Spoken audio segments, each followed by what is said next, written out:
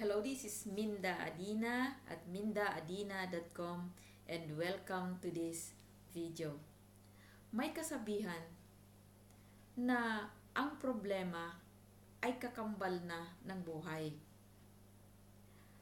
Pero may sinasabi rin sa Proverbs 18 verse 21, "The tongue has the power of life and death, and those who love it will eat its fruit." Ang sinasabi is, kung ano pala yung mga lumalabas sa atin, ay maaaring makakapagbigay sa atin ng kamatayan or kabuhayan. So, pag palagi natin binabanggit yung word na problem, ano kaya yun? Problem, when you hear the word problem, what comes out from your mind is fear, worry, depression, stress. Lahat ay negative.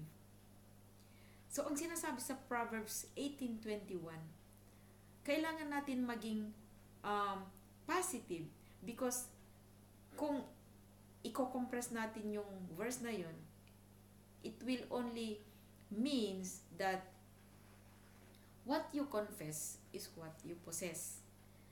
So, sa buhay natin, lalong-lalo na kung may mga business tayo na it's normal to encounter problems, let's lessen or let's eliminate the word problem just to be positive with our situation. So, unang-una,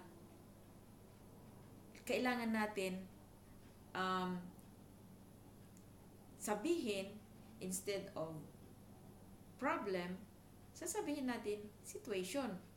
Kasi nga, yung problem, ang daming idinudulot na maraming negative emotions. Samantalang, pag sinabi mo, "Oh, I have a situation today," parang neutral lang siya. You cannot see any negativity in the word situation. I have a situation today. Diba? So, pangalawa is, do not say problem, instead say, I have a challenge today. So, when we hear the word challenge, something that will bring out the best in us. For example, when we were still studying, madalas magpa-quiz si teacher, magpa-exam, di ba? It's very exciting, lalo-lalo na pag naka-review ka at alam mo na maipapasa mo yung exam na yon. Isn't it that you feel very excited to go to that, na marating mo na yung dulo ng exam na yan, na matapos na, at inaabangan mo na ibibigay ulit yung teacher yung na-correct na papel natin. Kasi alam mo na nakapasa ka doon sa test na yon. Ganon din sa mga problema natin.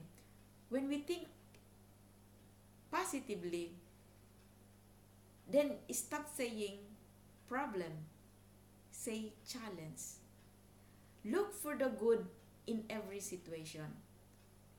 That is positivity. Kailangan meron dapat kang makukuha na benefits in every problem that you encounter. Lahat ay kailangan isipin mo na beneficial sa iyo yun, advantage sa iyo yun. Kaya tinawag natin na challenge, hindi problema. Ang pangatlo ay, instead of saying problem, let's say it, opportunity. I have an opportunity today. Ibig sabihin, meron kang hinaharap na maaring makakapagbigay sa iyo ng mas magandang buhay. Opportunity. Problem man yan, sabihin natin opportunity. Bakit? Kasi, for example, na-terminate ako. Nag-aalala na ako. Pero hindi pala dapat ganon.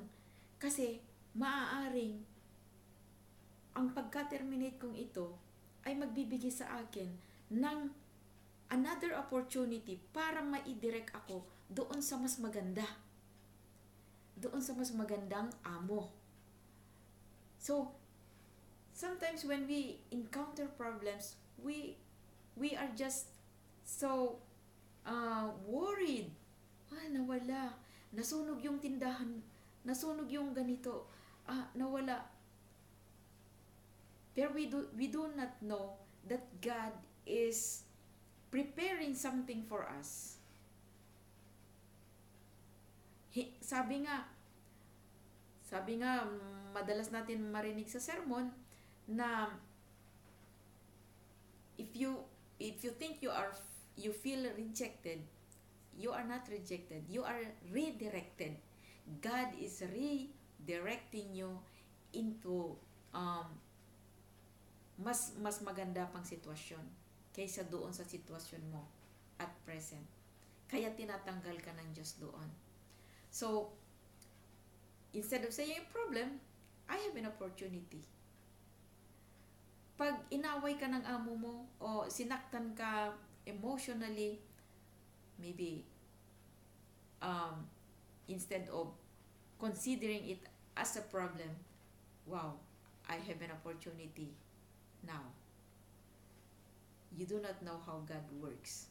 So, naniniwala ako na from this day, pag nagkakaproblema na tayo, we will take these problems in a positive way by saying, I have a situation, I have a challenge, and I have an opportunity.